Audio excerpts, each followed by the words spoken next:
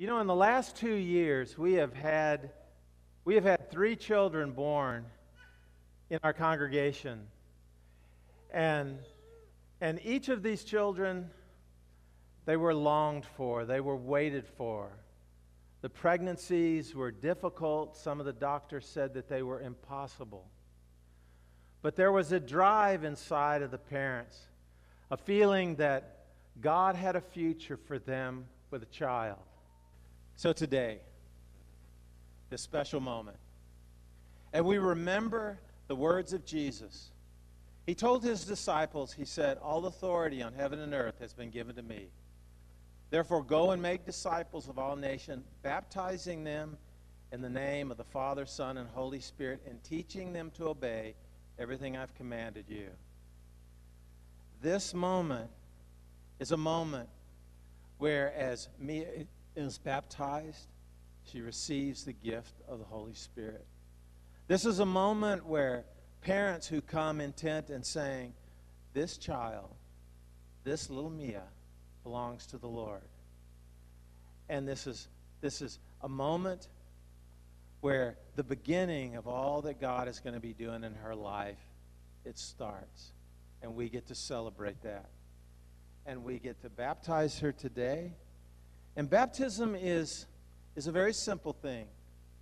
It's water and the Word of God. But in that moment, she becomes a part of God's special family forever.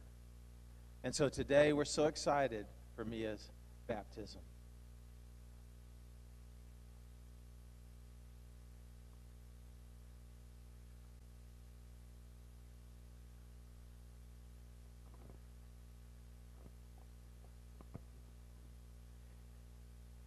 Mia Cheri Sweeney, I baptize you in the name of the Father, in the name of the Son, and in the name of the Holy Spirit.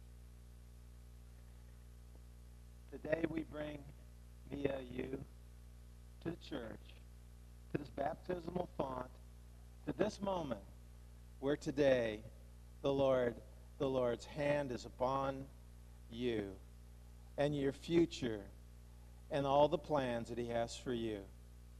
And we will be here to pray for you, to lift you up, and to be there in ways where we will guide and lead so that we might all rejoice in this great thing God has done.